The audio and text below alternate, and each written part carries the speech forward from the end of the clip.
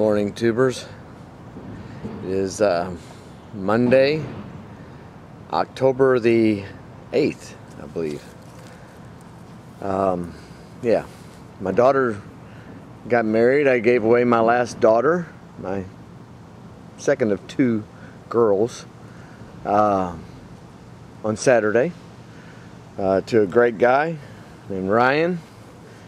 And Ryan, I know that you watch these, so just so you know, I'm real proud of you, son, and I just want you to you better take good care of my baby girl. But that's not what this is about. This is about these guys. I'm doing an update on my garden. I've been away. I was in San Francisco working for a week and thought I might give you an update when I came back. We got a lot of yellow squash coming up in there. You can see quite a few of those guys in there. That's exciting. It's kind of been cool, so I wasn't sure how a lot of this was gonna be. It hasn't been near freezing or anything, but it's been cool. The zucchini it's some of this is just about where I don't know, I'm thinking in a day or so we're gonna be eating some zucchini. It's pretty good. So I'll be firing up the grill. That's how we eat it. And I gotta get these transplants, these guys, into some paint, transplanted into some grow bags and buckets, and get them out here. And the greenhouse is already pretty full, but I have a few people I'm planning on giving some of this to that are going to try some indoor gardening, and they've got some little greenhouses set up of their own, and I showed them how to do that. They've looked on some of my previous videos, and anyway, they've built themselves a small greenhouse for the fall and the winter. I've got cucumbers. They're producing mad crazy now, which is good. I picked a few of them already. Tomatoes are doing well. I mean, some of these cucumbers are really just starting to take off.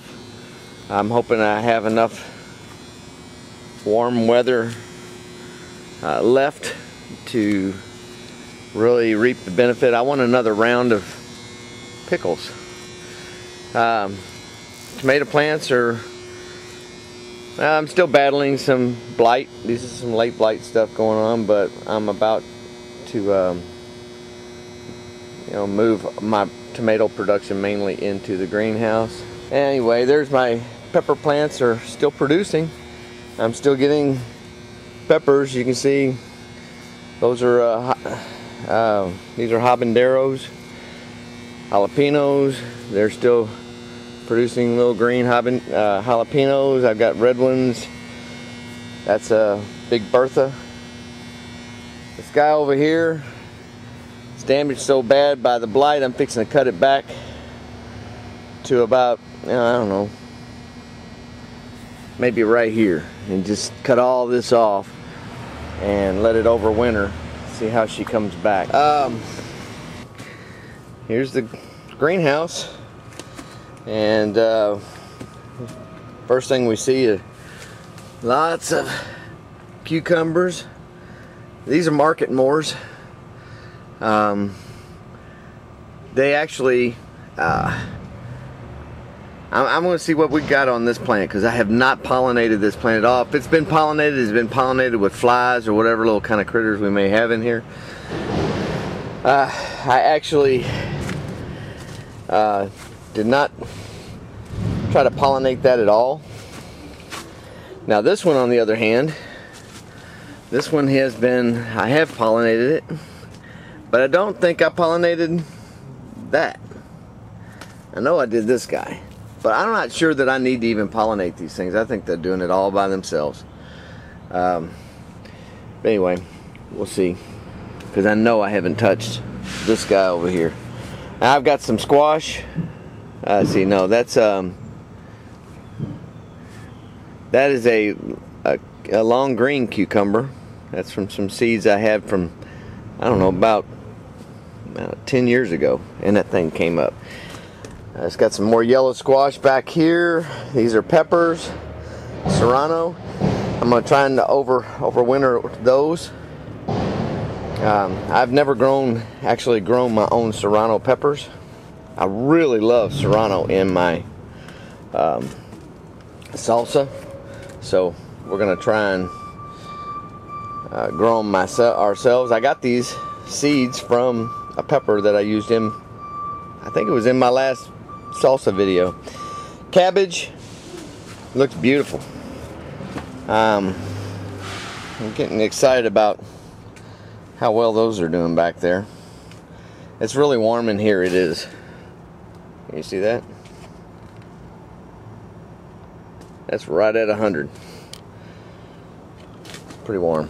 Still have a little whitefly thing going on, and you've seen my videos. I keep these things out here, trying to catch all of them. My broccoli, this is all broccoli, Pac-Man broccoli in the back. It's doing very well too.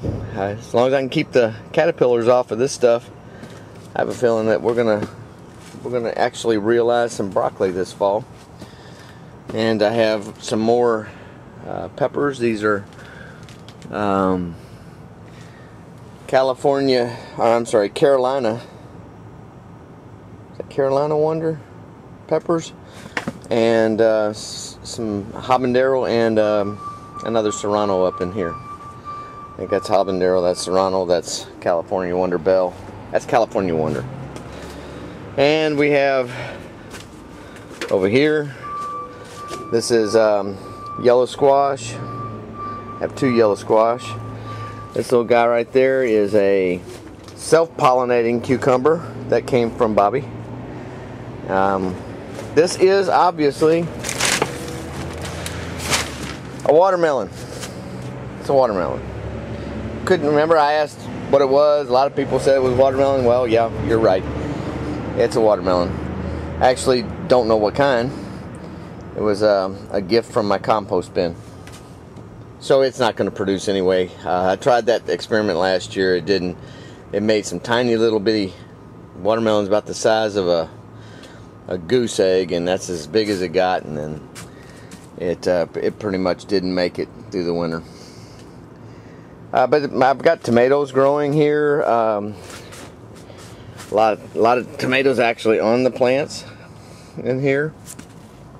We have these are Brandywines. I've got Rutgers and some Big Red. I think they call them Red Delicious. They're in here. There's another self-pollinating cucumber, and there's another one. Now back up in here, I'm gonna wrap this up because my wife is waiting on me. We have to carry a bunch of stuff back that we rented for the wedding. But anyway, here's some basil. This is still hanging in there. I'm waiting for it to all turn to seed so I can save some seed. And my experiment bombed. None of the leaves stayed green, but I'm certain, without a doubt, that I'll get some buds on those rascals come springtime. Those grape cuttings are pretty good at about an 80% success rate on putting those guys in the ground like that. So anyway, that's an update on my greenhouse. It looks like things are really doing well. I wish I could get, to where I'm able to get out on YouTube more often with you guys and spend some more time out there. I got some videos I need to catch up on. I did have a question about the tumbler. You see I pulled up my watermelons, what was left of those sugar babies. I don't even know if they're any good, but I pulled them up before I left and never took them in. This is an 80-gallon tumbler. It's a lifetime tumbler. A lot of people asking about it. I got it at Costco. I think it was 100 or 115 bucks. Can't remember. They run specials on them when they're around 100 bucks. I do want to, once we get moved, I want to keep this guy, but I want to either get another one of these, or they have a dual tumbler now where you can place your compost in one, fill it up, let it go. Just leave it in there, keep tumbling it, let it break down real good, and start placing in the other tumbler. There's a dual system, and you can that way you don't have to fish out uncomposted material when you get ready to use it. I mean, you just leave it in there, let it go, use out of that one while you're composting in the other one, and just kind of rotate it. That seems to be the way to do it. But anyway, that's all I've got for now. God bless. Y'all go play in some dirt, and I've got 2 boys left, so I shouldn't have to take too many more breaks away from my babies, these little plants, as my other babies are growing up and getting married. God bless you. Y'all go play in some dirt, and we'll see you next time. There's a few of them that I got out earlier today.